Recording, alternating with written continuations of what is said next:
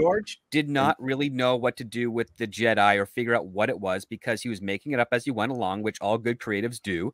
The problem being is that you also had a lot of people who love Star Wars who ended up working in the EU. Badger, you mentioned the Jedi Code. The Jedi Code is hypocritical to the 2 Jedi that we saw in the original trilogy.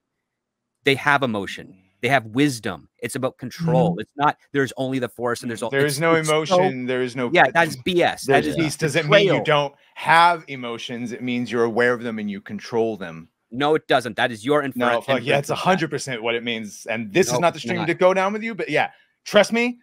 Yeah, I'm not going to exactly trust you what it because means. you believe in the Jedi Oath and you ignore the movies. So the question being is that I've heard George explain it. What? I've heard George explain it in multiple videos. Yes, George, the guy who also said that Obi-Wan and Owen are brothers. Oh, wait, no, I'm going to retcon that in episode 1. And Owen is you go by the most recent commentaries. Yes. He makes it up and he rewrites his history all the time. It's okay for him to do that. We love him for it because he's trying to experiment and do things new. But you have to remember that he didn't really know what he was doing when it came to Star Wars. He was just trying to tell experimental fun movies, and he got some teams, and then he abandoned Star Wars because his marriage fell apart after Empire. He used Return of the Jedi. Show me on the doll where George and then just discard it and worry about the merchandising and books, which, listen, I think was a smart move for him because he kept it in the conversation for the people that loved it, and he picked the right people to continue the story. It didn't quite always jive with the original trilogy, but you know what? People loved it. People kept buying it. He made great video games for it. Yeah. And he managed to set up and make the prequel trilogy. I didn't make shit. Lucas Arts did, which then Disney bought and canceled. But now that you seem to have some sort of weird personal grudge against George or whatever, because none of that is what I'm talking about. I've actually talked to George Lucas before. Have you? Good for you, buddy. Now let me talk. You talk for a long time. And by don't fight, I mean fight. Yeah. I'm talking about the unified canon.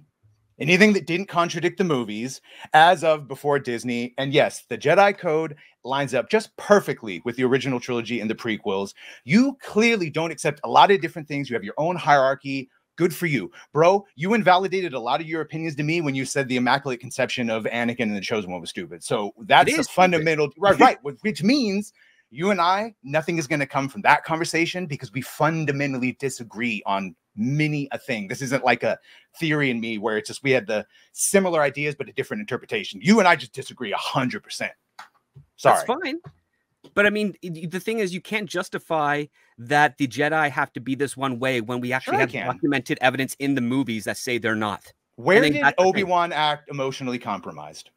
We're not talking about emotionally compromised. We're talking about he's having. That's exactly what I'm talking about. I'm saying Saul is emotionally compromised. He's ignoring there is no emotion, there is peace. He's, instead of acknowledging his emotions and letting them go, he's being controlled by them. And then you said, but we saw Jedi in the first one. That okay, so please show me where.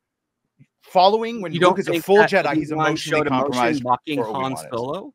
You don't think Obi-Wan showed emotion caring for Luke Skywalker? That is emotion, man. No, that's empathy. That's caring. You seem to not understand the idea of being. See how emotionally compromised you are by how you think you're right, and so you're getting upset that I'm pointing out the movies. You're talking about emotional compromising, which is fine, but you're basically trying to say that the Jedi Oath, which is also BS, is that it's supposed to basically turn BS if not make Jedi Vulcans. They're just supposed to be more like Vulcans. What? No. Yes, because emotional compromising is what basically Vulcans try to prevent from happening with them. And I'm like, that's not the Jedi.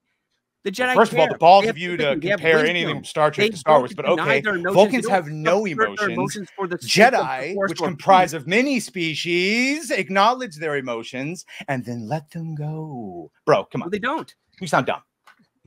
Oh, let's read the chat. See them roast you because that's not cool. Two ad hominems. Oh, come on, bro. Vulcans and Jedi are not comparable. Jedi Code is a mantra. It's something to. It's a pathway to understanding and using the Force. There is no emotion. There is peace. Is the first one because if you're emotionally compromised while using the Force, like right now, I'd shoot fucking Force lightning at you, but I don't have the Force.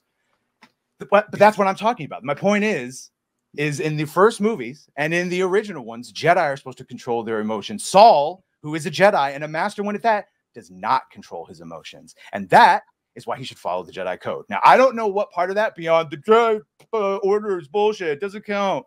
Okay. I didn't say the Jedi Order is BS. I said the Oath is BS. The Oath is the Order. Wow, that's a lot of conjecture. One and the same.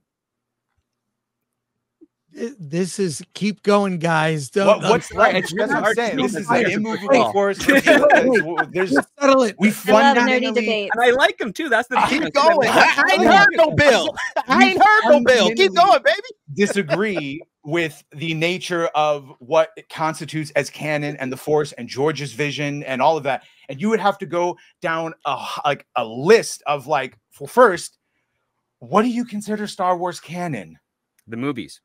Okay, that's because canon. That's it's the highest canon, but that's not the only. That's what I'm saying. So then we got to stop right there because that's not the only canon. And clearly, we're seeing they're pulling at anything but the movies. They're pulling from all the expanded universe. They kept those fucking movies alive in between the original trilogy and the prequel, which is where a lot of the animus comes from. By the way, it's all just. Well, I mean, listen, this debate's going nowhere. I feel sorry for the EU fans because the prequel really did, give them a run for their money. It changed a lot of their stuff, a lot of what they knew up until that point. I mean, listen, Anakin Solo was the one that knew how to fix things magically. It wasn't Anakin Skywalker, but George picked that from the EU and he put it to Anakin.